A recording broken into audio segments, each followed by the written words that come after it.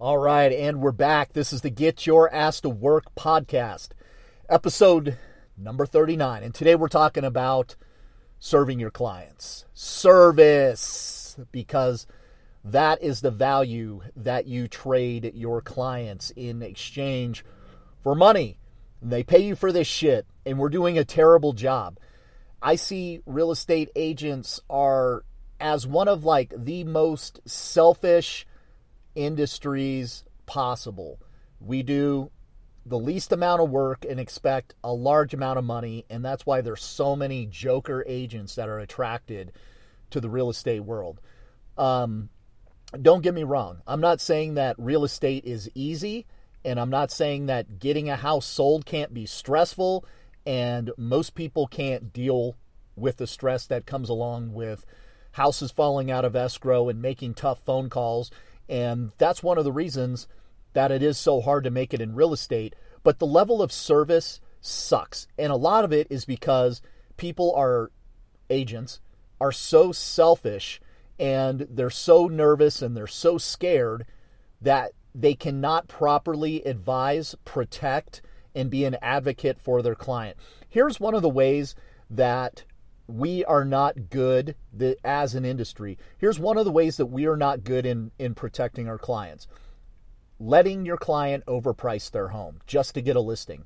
You know, when you go on a competitive listing appointment that there's 4 other agents there and 3 of them will overprice that property just to get the listing, and then they will grind their clients down on their price until they finally get it into the ballpark where the home's going to sell. But what did you really do?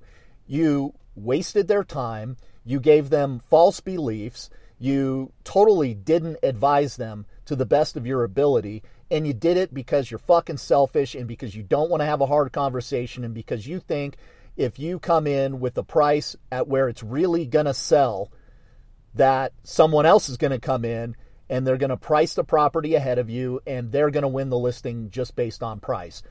And let's be real, that shit happens. Yes, it happens all the time. There are people out there who will just pick the agent who tells them whatever price it was that they're looking for. But there are also plenty of people, home sellers out there, that will call out bullshit on you if you come in with an overinflated price. So, guys, this happens because we are too weak as agents to properly advise someone of the realistic price it'll sell for in fear of losing the listing. But what's going to happen? You're going to put that property out there and then you're going to waste their time.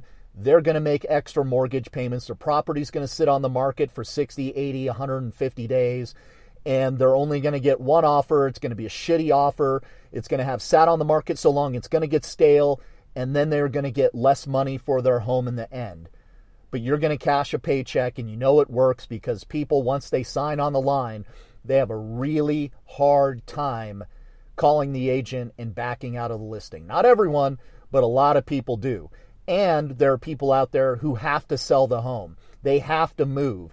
And in that case, basically, they're bent over a barrel, and you're the one who's behind them, watching their back or not watching their back. So, look, another way that agents are doing wrong by their clients is letting their ego get in the way. Man, egos flare up in real estate like no other fucking industry.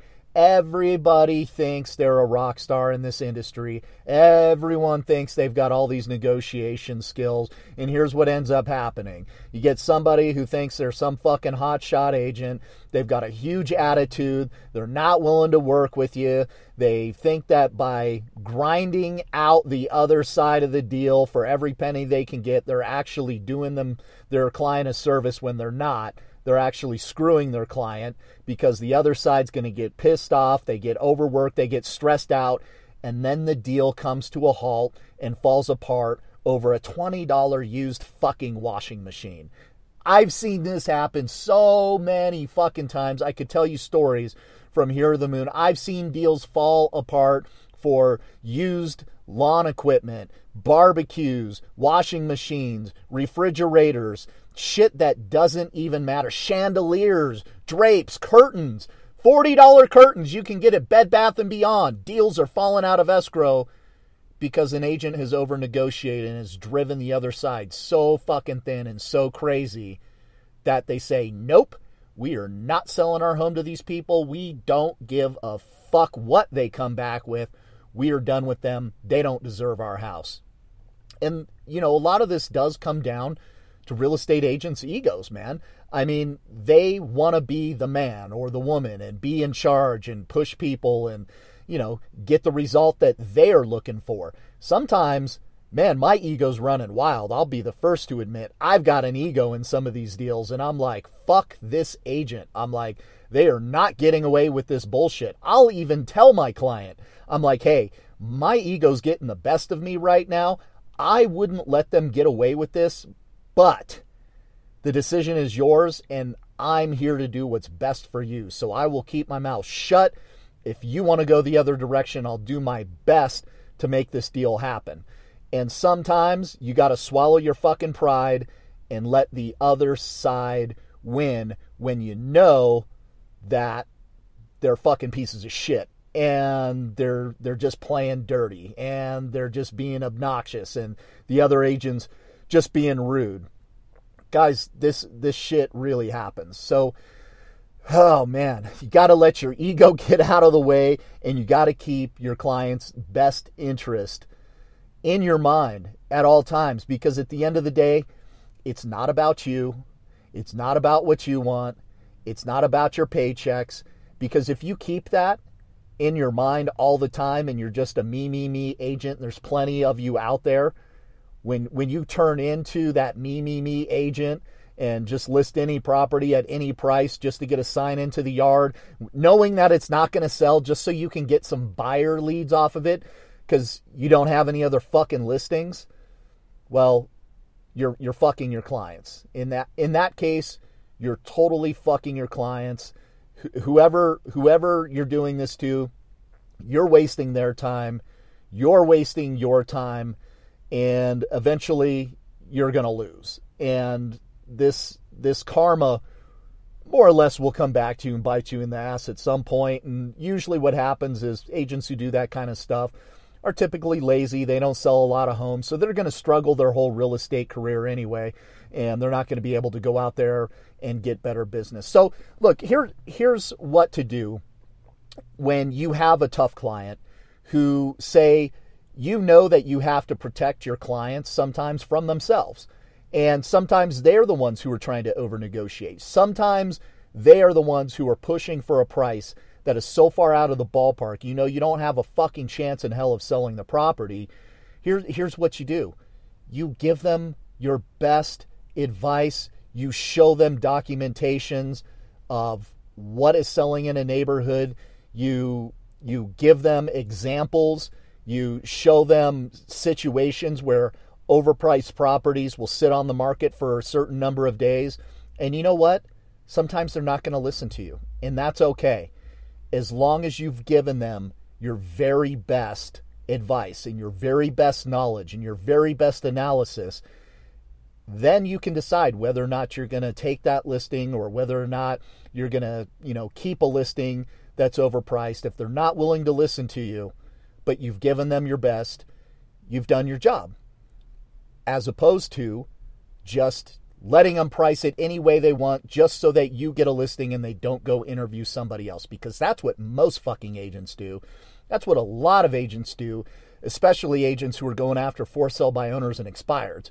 I know, because I go to these multiple agent appointments and have to battle out why the agent who came before said that the price was going to be $30,000 more than what the fucking home was just listed for, and somehow they were magically going to sell it, because you know that's bullshit, and you know that's not going to happen. And then you have to justify, you have to convince, and you have to point out all of the information that's going to lead them to come to their own conclusion that the agent who was there before you that said it would sell for $30,000 more than your price was full of shit. They have to come to their own conclusion based on pure evidence why you're the agent who's telling them the truth, that is trustworthy and is going to get the job done, versus the other fuckstick who just came in and came out with some bullshit out of the side of their neck. So, guys, you have to be an advocate for your clients. You have to make sure that you're there to protect and be an advocate for your clients, even when you're trying to protect them from themselves. And this will lose you some deals. This will lose you some deals. Absolutely. You will lose deals and you will lose people and clients over this. But did you really? And I'll ask you that question. Like, did you really lose a deal because you told somebody the truth? I mean, look, here's the other side of that. The other agent will come in and they'll overprice the property and then they'll grind them down on that. And it's hard. It pisses you off when somebody comes in and wins a listing just based on price, and then they grind them down on that price and they actually get the property sold. Because let's face it, agents, you know that shit works. You know that works because we see it all the time. There are agents in the marketplace here in Reno, Nevada that are fucking known for doing that. I can think of them. I can see their little fucking faces in my mind right now of the agents who are known for doing that. And guess what? You can't take your "I told you the truth" to the bank and cash that in. But that agent who fucking came up with some bullshit will cash a check and will take it to the bank. Like I said before, their reputations will suffer. They're typically lazy and they typically aren't going to do well in the business anyway. There are a few who do that on a regular basis and who do sell a lot of homes. But you know what? People call them out on their bullshit all the time. The other agents know who it is. The people end up knowing who it is, and that shit gets out to the internet, and eventually, they don't have the best of reviews. So, guys, make sure you're doing right by your clients. Your job is to serve and to protect, or something. I don't know. It sounds like something written on the side of a police car, but it's the fucking truth. That's what you signed up for. It's a service job. It's a service industry. Make sure you're doing your best for your clients and you have their interests in your mind, not yours. All right, guys, thanks for tuning in this week. If you ever have any questions, I know some of you agents locally have reached out to me, which is fucking awesome. I love talking to you guys. And what's interesting is, we're located here in Reno, and I get a lot of people calling from like Gardnerville, Carson City, Fernley, agents calling me just to ask, just basic prospecting questions because I'm a telephone prospector. I'm on the phones every single morning. And I think it's fucking cool that I put this podcast out and we've got agents outside of Reno listening to it, man. It's awesome. You guys can schedule a time to speak with me if you have any questions on prospecting, expired for sale by owners. That's what we do. That's what we do best. My personal cell phone number is 775-440-7078, and give me a call. Leave me a message on that line, or you can book an appointment to speak with me and I'll give you a call.